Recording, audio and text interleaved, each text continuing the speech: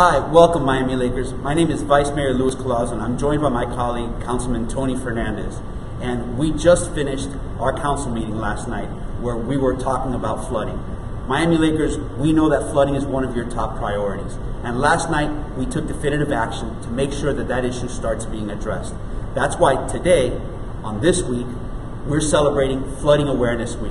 So today, we're presenting a proclamation making everybody aware that from the dates of March 8th through March 12th, we're going to be celebrating, along with FEMA, Flooding Awareness Week.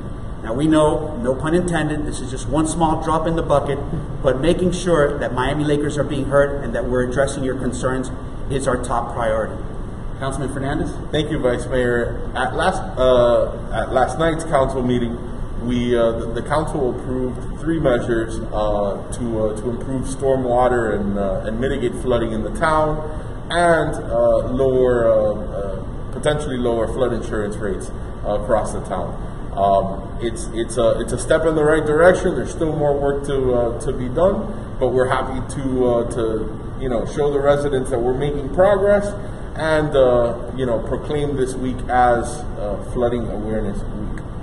So Miami Lakers, on behalf of our mayor, Manny, on behalf of myself and the rest of our colleagues, we're honored to be teaming up with FEMA to be bringing awareness and attention to this issue, which is vital to our community, and making sure that your voice is being heard and that we're taking action to address your concerns. Thank you, Miami Lakers. Thank you.